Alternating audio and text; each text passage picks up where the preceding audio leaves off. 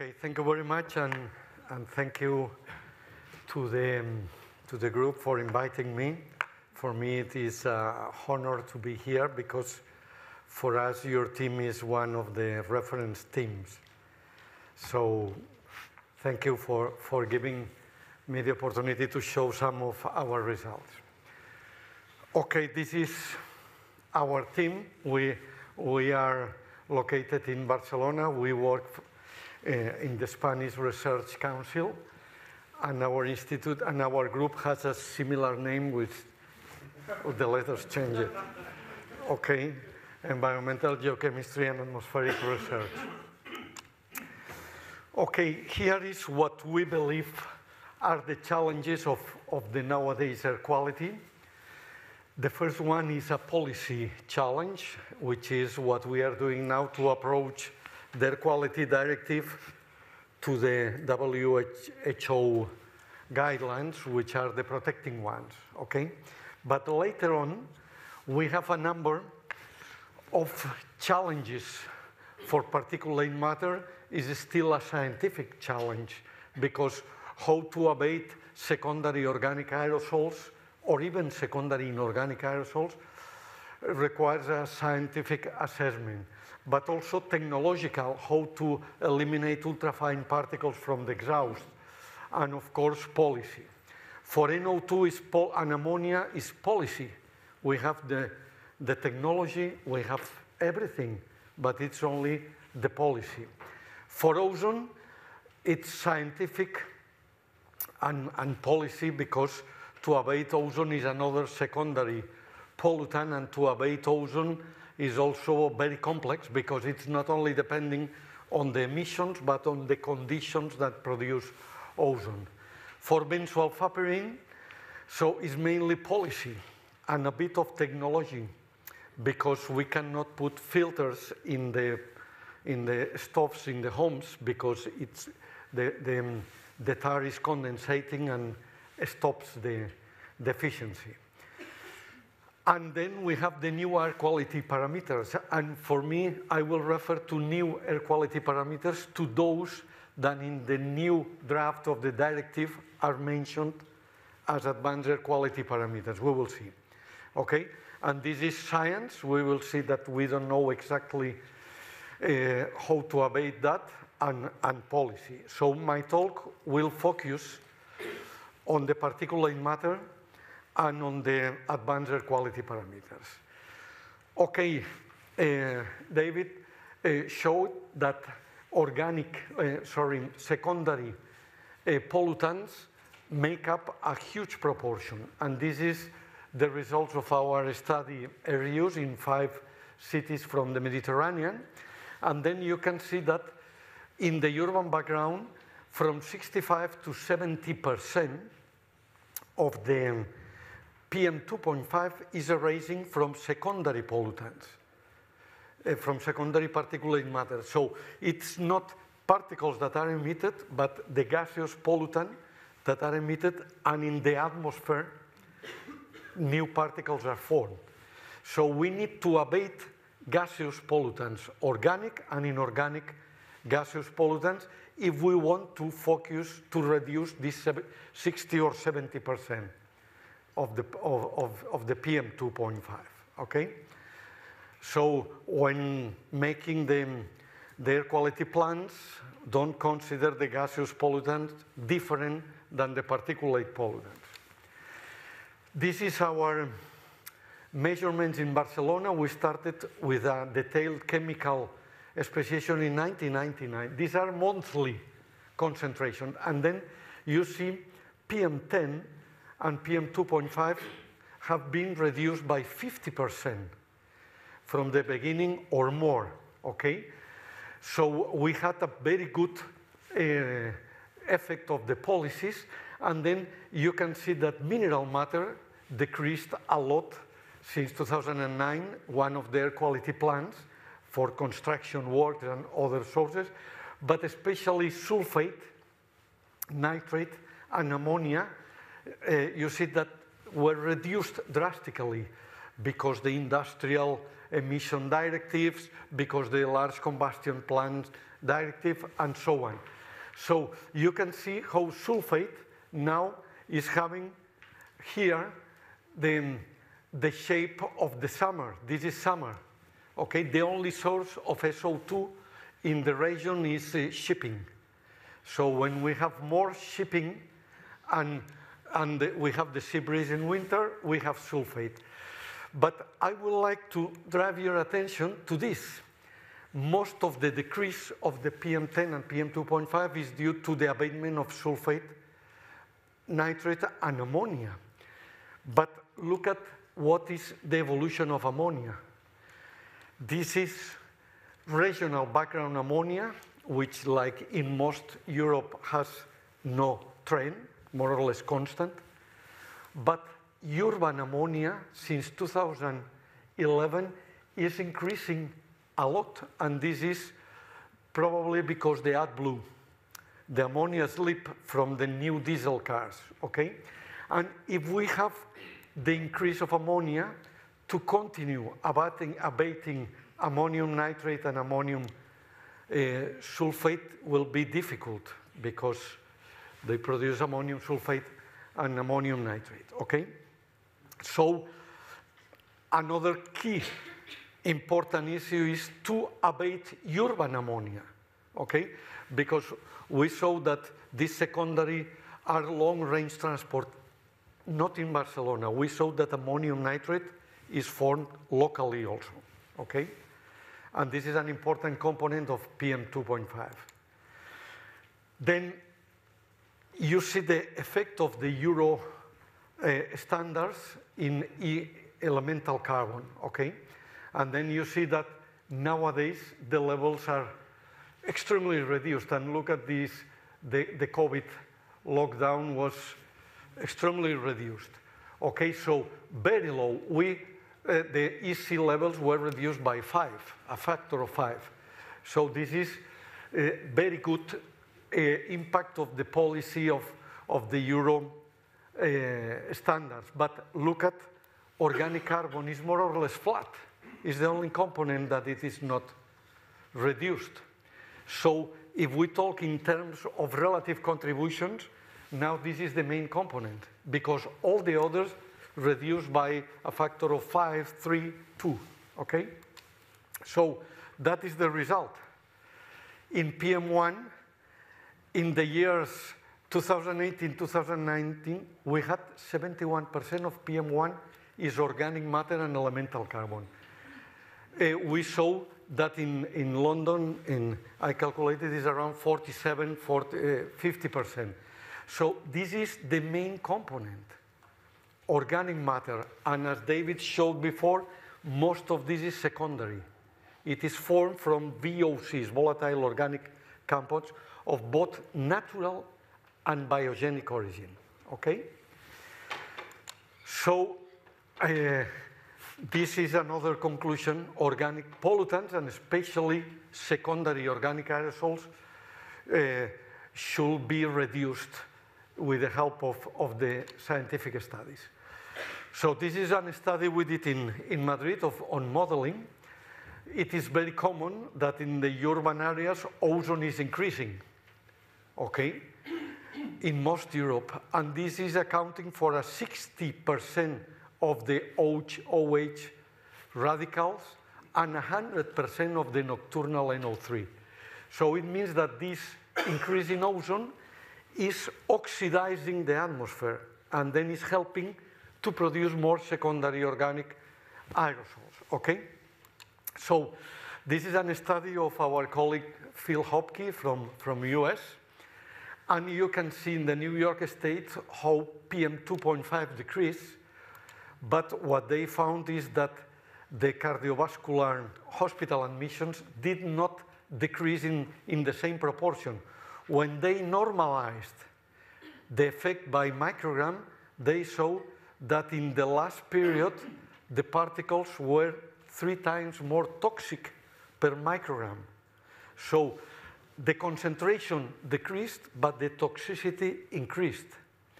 Probably because the lower ammonium sulfate, lower ammonium nitrate, higher organic matter, okay? On the other side, the sport urban vehicles with this injection in the cylinder are increasing a lot the VOCs to NOx ratio. This is a study in California, but this is applying here. And this has changed the trends of SOA formation from traffic, and now is stopped and even increasing. Okay? So our hypothesis is that we reduce SOx, NOx, and we have more ozone. So we have more radicals that were used to convert SOx and NOx into sulfate and nitrate. So we have more oxidation of VOCs into SOA, and the ratio SOA-SIA increases. So PM2.5 has more oxidative potential, probably. So this is the challenge and reinforcing the need to abate VOCs and SOA, and to reduce ozone, of course. And then this is the study by Dallenbach and others in Nature, showing that in Europe, in Southern Europe, you see that the crustal component is dominating PM10, and the secondary inorganic aerosol in Central and Northern Europe is dominating the PM10 mass. But when we go to the DTT oxidative potential, we see that it is anthropogenic secondary organic aerosols, and in this area, the vehicular wear, what we say non-exhaust vehicle emissions, brakes and tires. So we know that oxidative potential is not explaining all health effects, but it's explaining part of this. So the components that dominate the mass concentration have very little effect on the oxidative potential. Okay, and that's again on the relevance of the non-vehicle exhaust emissions. You see how most of the components were decreasing. This is decreasing, but a little bit. This is tin, which is our tracer for the brake pads. Okay, and the exhaust emission have been reduced because the technology and the standards, but not the vehicle wear. And vanadium, for us, is the tracer of the fuel oil combustion and the coke, petroleum coke combustion. Since 2009, only natural gas and renewable energy is used for power generation.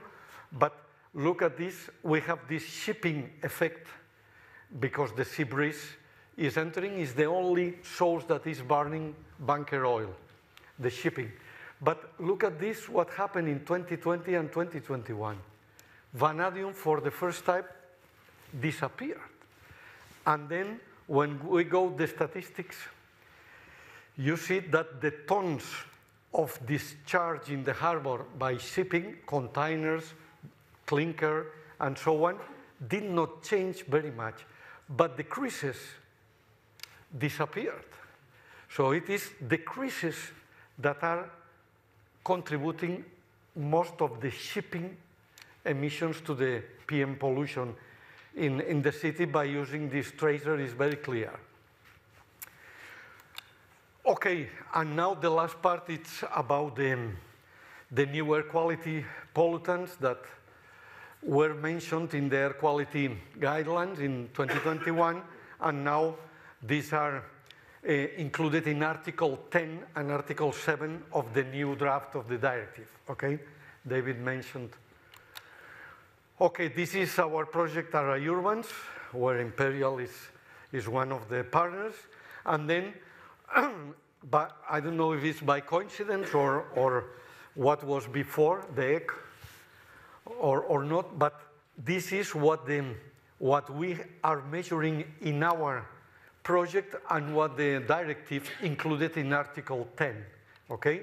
Ultrafine particles, particle size distribution, PM source apportionment, black carbon and source apportionment, oxidative potential, and then we are doing, in addition, the urban mapping of pollutants, ammonia and VOCs, and we have working package number 2 that is evaluating the health effects of all these parameters.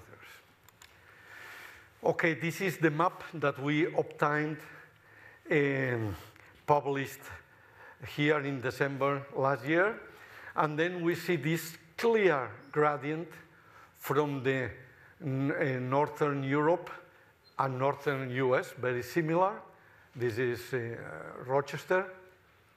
And then we have an intermediate level. This has to be multiplied by 1,000.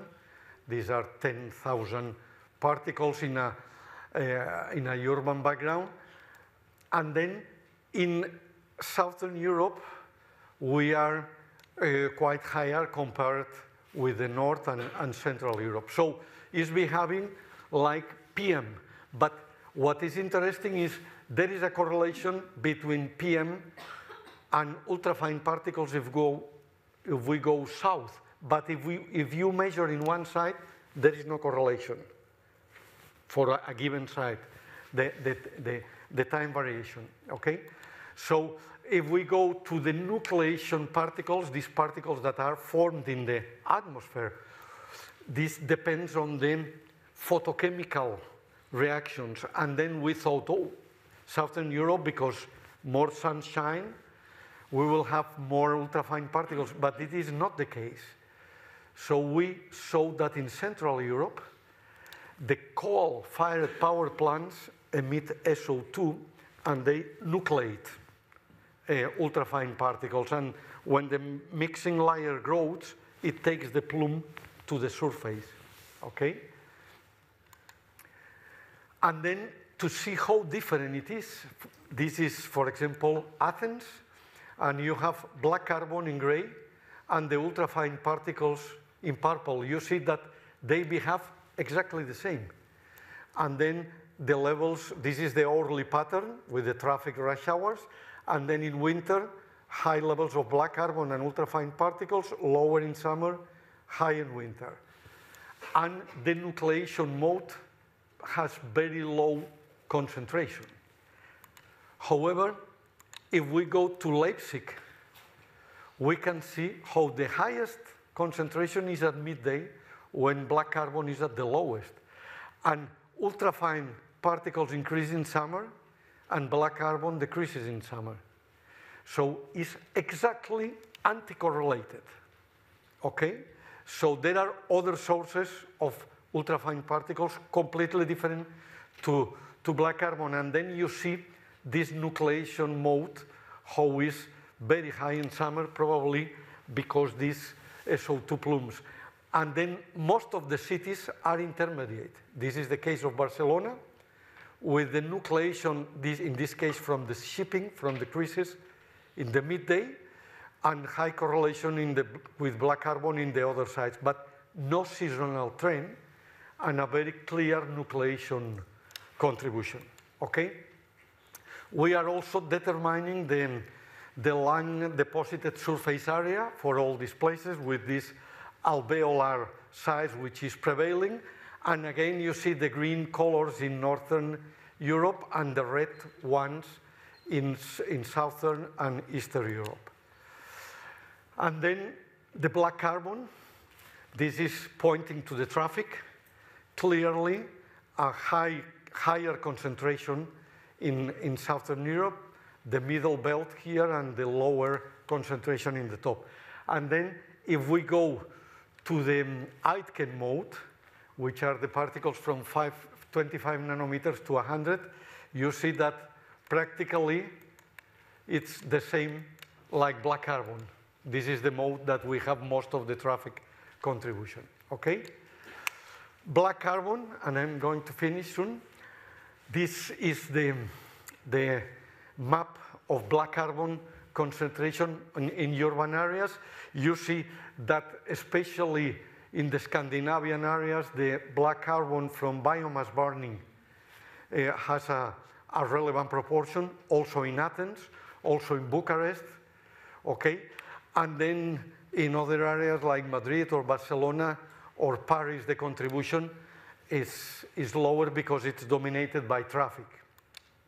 So this is a very nice success history with Barcelona, Granada, London, this is Marylebone, Leipzig, Rotterdam, decreasing old black carbon in the cities. But the black carbon from solid fuels are increasing. This is the one from traffic, and this is from solid fuels, mainly biomass burning. So the ratio black carbon from solid fuels to traffic is increasing in all cities of Europe. So attention should be paid for the biomass burning. And finally, this is an example of the oxidative potential. We still see using ascorbic acid and DTT that PM mass is still the one with higher correlation with the oxidative potential more than specific components. So DTT is marking a lot, a good correlation with iron, with arsenic, and ascorbic acid with the non-exhaust vehicle tracers, manganese, copper, tin, and antimony, but still elemental carbon and the PM mass is around, is having a good correlation. And then with the source apportionment, with PMF, what we see is that these are the main drivers of the oxidative potential in most of the cities. Okay, the next steps inside our RI Urbans projects is to decompose the source contribution of these pollutants. This is the example from the traffic. This is total ultrafine particles in Barcelona, and this is decomposed with the contribution from traffic and the nucleation. And then you can see that the primary from traffic have a clear impact on mortality of the city in Barcelona, but not the other components. So this is in progress, and probably in 1 year we will have the results from a lot of cities. So that's all. To wrap up, I will summarize saying that PM 2.5 is mostly secondary pollutants, and these are very complex to abate. So it is more difficult to abate now than what we have done in the past by decreasing emission of primary pollutants. Okay, we have probably an increase of the oxidative capacity of the atmosphere, and that's why SOA, it will be also difficult to abate, and we have to reduce ozone to abate SOA. And in most of the cities now, this is accounting for more than 50% of the PM 2.5. Urban ammonia should be monitored, and the policy focusing on that because it is retaining the decreasing of PM. And then also road dust and vehicle wear is a key component. This is mostly in PM 2.5 and PM10 more than in PM 2.5, so PM10 should be still monitored. And it has a lot of oxidative potential, and even if we put 1,000 kilograms in a vehicle to put the batteries, probably the braking will be more aggressive, and then the zero emissions from electric cars is not true, at least for particulate matter and for CO2. And then for the non-regulated pollutants, what we learn is that many countries use different approaches, and this makes very difficult to compare, but we have proposed already to DG Environment some directions for the directive. There is an increase of black carbon and ultrafine particles towards South and Eastern Europe, as other pollutants do. And at a given location, this is important, ultrafine particles and black carbon or oxidative potential are not indirectly monitored by PM or by NO2, so they should be measured. And the next steps will be the epidemiological studies, including using the OP as an epidemiological parameter. Okay, thank you very much for your attention and congratulations for your excellent 30 years.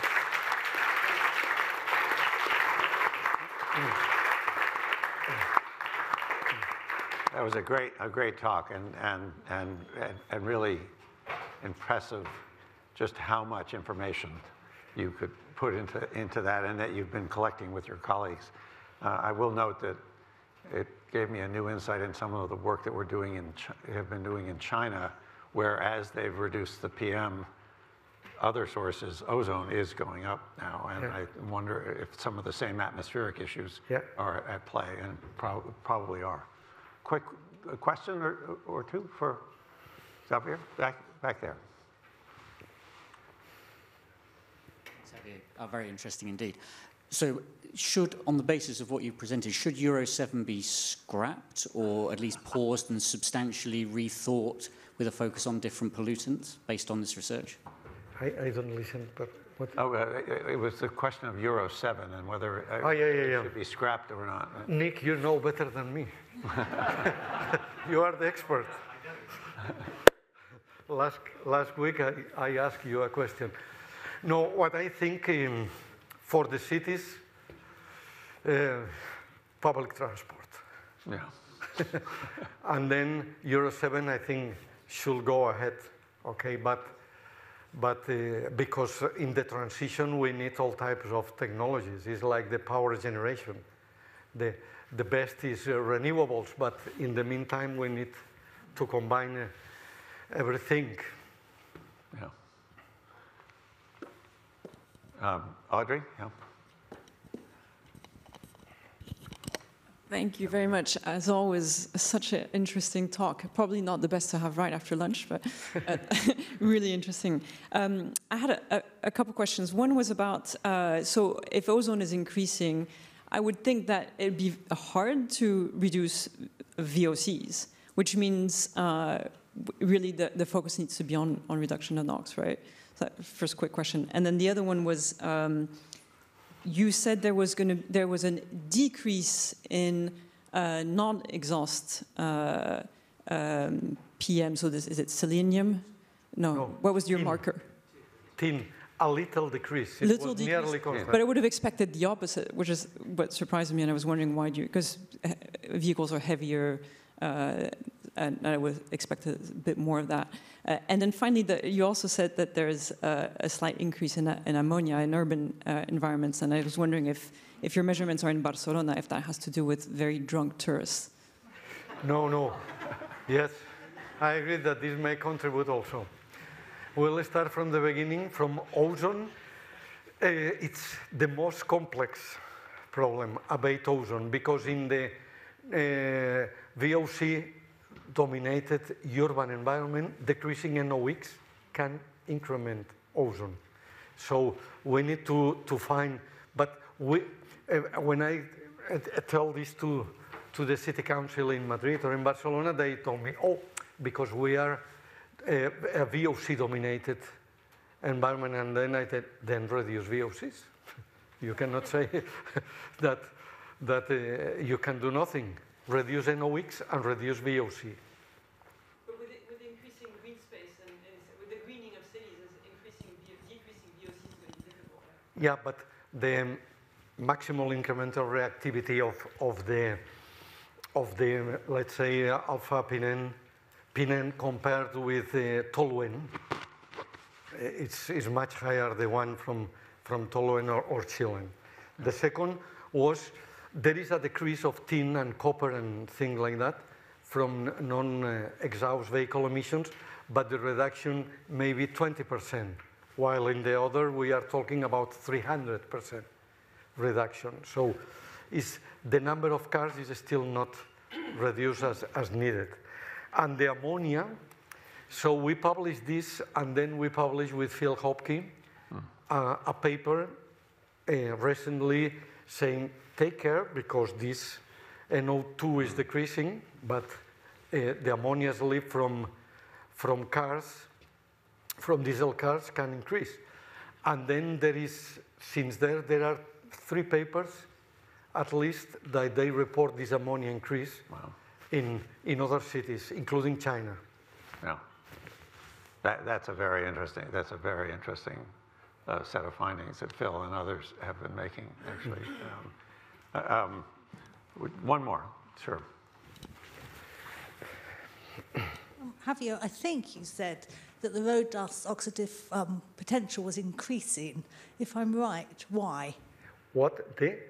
The oxidative potential of road dust. I think you said it was increasing. Yeah. So what's causing it? No, it is increasing copper and iron and manganese.